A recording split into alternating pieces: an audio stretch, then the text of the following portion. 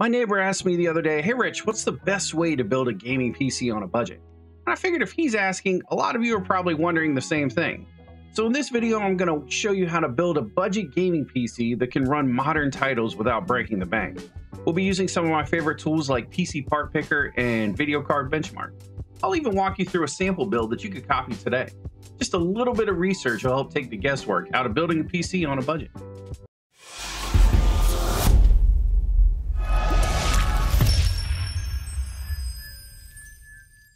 The first stop on our budget build journey is Tom's Hardware.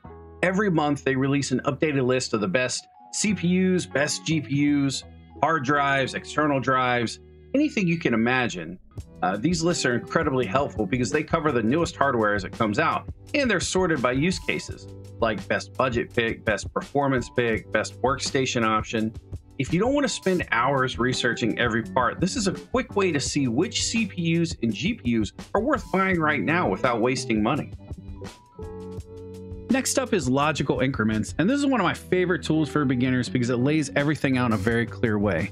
At the top, you have parts recommendations, which is the page we're on now. There's also build guides for your specific application if you want to build an emulation machine or a gaming machine or like a video editing, VR gaming. You can go into each of these menus here and it will actually tell you, hey, these are what you should be looking for. This is the type of performance that you need, because a lot of times you can sacrifice some performance depending on your use case for machines. Another option they have are specific game builds. So if I am buying this game so that I can play Apex Legends. I absolutely love Apex Legends.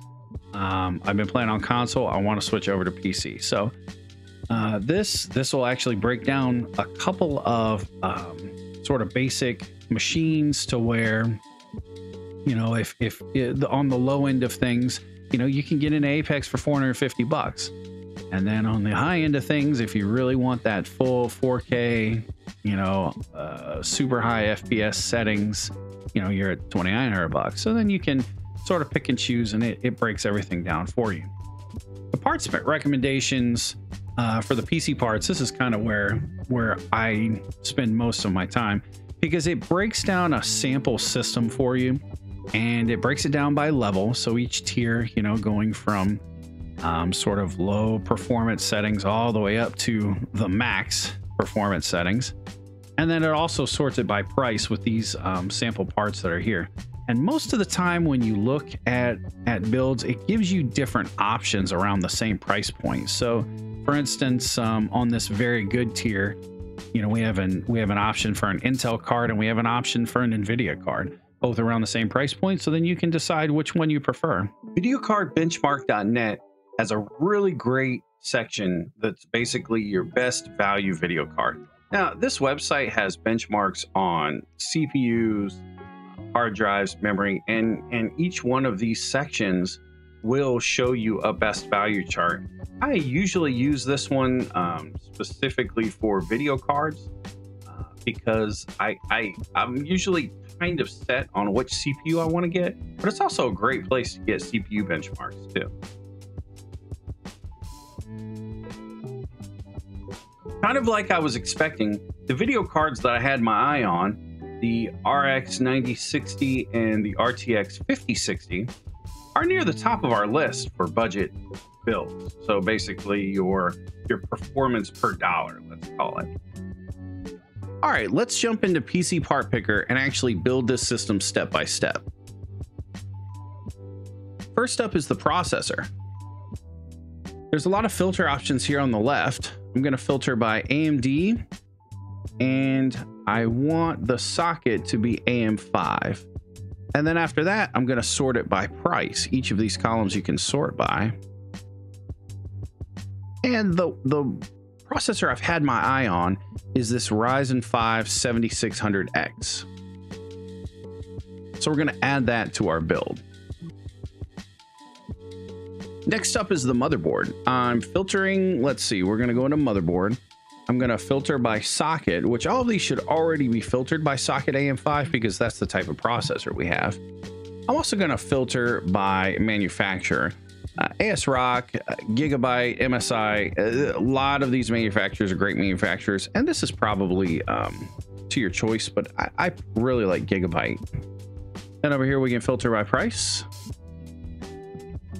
And the one that I really like is this Gigabyte B650 Eagle AX. If you wanted built-in Wi-Fi, you could go with one of these options as well. In fact, let's do that. Let's go ahead and spend a little bit more here, and we'll go ahead and get built-in Wi-Fi. Now for memory, I'm going to look at 16 gig kits, which is 2x8, and 32 gig kits, which is 2x16. Also, I do have some manufacturers that I prefer here. I've got my eyes on some G.Skill memory. So let's just stick with G.Skill for now. If we filter that by price, 6,000 is a really good sweet spot speed for most AMD processors. I think this is the one we're going to go with here. Moving on to the video card. The video card is definitely going to be the most expensive individual component in your build. It's where you want to spend a little bit of money to make sure you get a good quality product.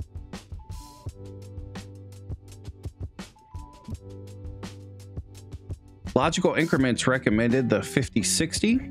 So I'm going to filter on RTX 5060 and just take a look at what prices. I think this MSI Shadow is the one that was recommended, so we're going to go with that.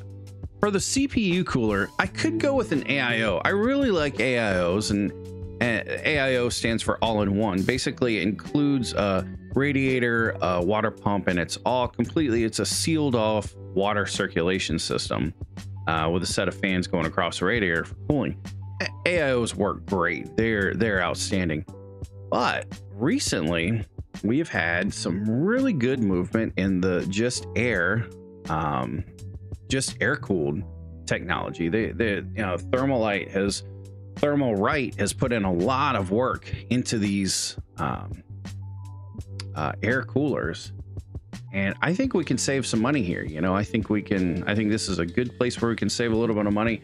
I know that this build is not going to be super overclocked. It's not going to be pushed to its limits. So I think this will be more than enough for what we're trying to do. In fact, the computer I'm using right now is actually cooled by one of these, and I really like them. Next thing we'll look at is storage. So we want to go with a M.2, and we want PCI Express 4.0. PCI Express 5.0 is really nice. The speeds are tremendously better. They're also very expensive, and depending on the type of motherboard you have, PCI Express 5.0 can actually take away speeds from your video card, so you want to be aware of that. So for now, like I said, knowing the use case of this machine, I think PCI Express 4.0 is more than enough. Again, I like to pay attention to my manufacturers. There are several good manufacturers, Seagate, Samsung, Western Digital, all good manufacturers. My personal preference is Samsung. And then we can filter by price. At a minimum, we're going to go 1 terabyte. It would be nice to go 2 terabyte, but I think for right now, just trying to save the money, we're gonna stick with this 1 terabyte 990 Pro. This is actually a good price, and this will be more than enough storage space to get them started. Moving on to the case.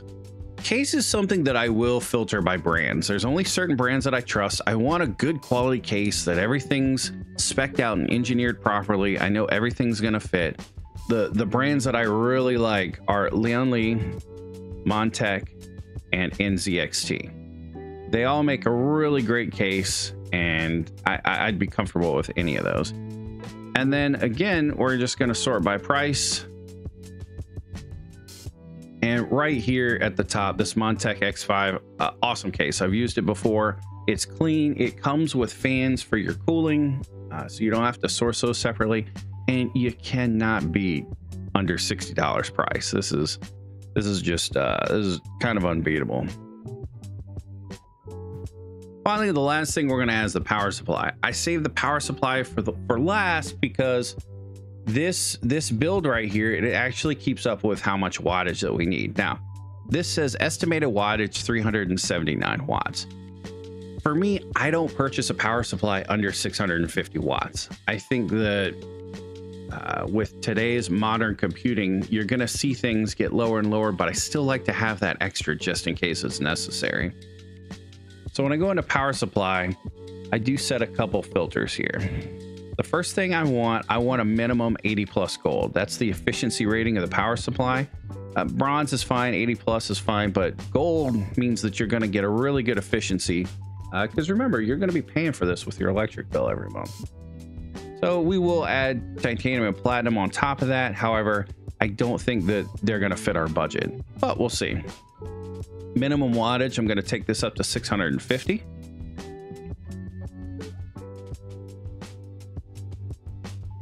And then once again, brands, there are brands that I trust. Be Quiet is a really great brand. They've come on recently. MSI makes a good one. Corsair makes a good one. Thermaltake is pretty good. I wouldn't be against grabbing one of those. NZXT is doing some neat things with the way they're having their power connections on their modular power supply. They're really cool. But again, I think they're going to be out of the price range. Leon Lee is the same way.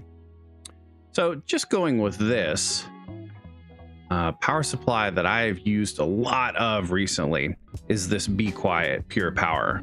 It has a massive, I think it's 160 millimeter fan, and it's fully modular. Really great power supplies. Again, the machine that I'm using right now and have been using for quite a while, it has a Be Quiet power supply in it, and I've really grown to trust them. I like them a lot. This is 750 watts, so it's a little bit more wattage than we were even expecting, and so we're going to add that up. So there you have it. This is a full budget build spec'd out in PC Part Picker. It's balanced. We know it's powerful. We know that all the parts and components are going to work together, so there's no guesswork when it comes to that.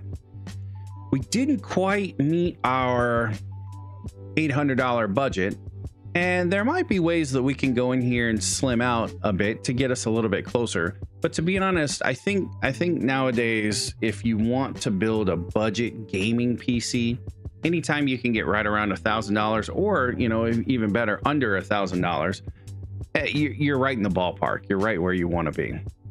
Now, I will say this: one thing PC Part Picker is not very good at is they don't really take into account bundle deals that you might find on Newegg or maybe even Micro Center. If I had a Micro Center near me, I would use Micro Center a lot. They put together some really great bundles for basically enthusiasts and hobbyists that want to build their own systems.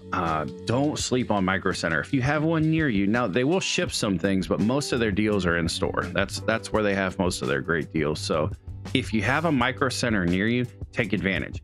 Remember, just a little bit of research takes the guesswork out of building a PC on a budget. I'll drop links to all these tools in the description below so you can start building your own list. What's your budget for gaming PC build? Let me know in the comments. Also, if you go through PC Part Picker and you build yourself a PC, drop this link down there too. I'd love to check out some of your ideas. And if you found this helpful, make sure to like the video, hit subscribe, check out my other videos, and thanks for watching.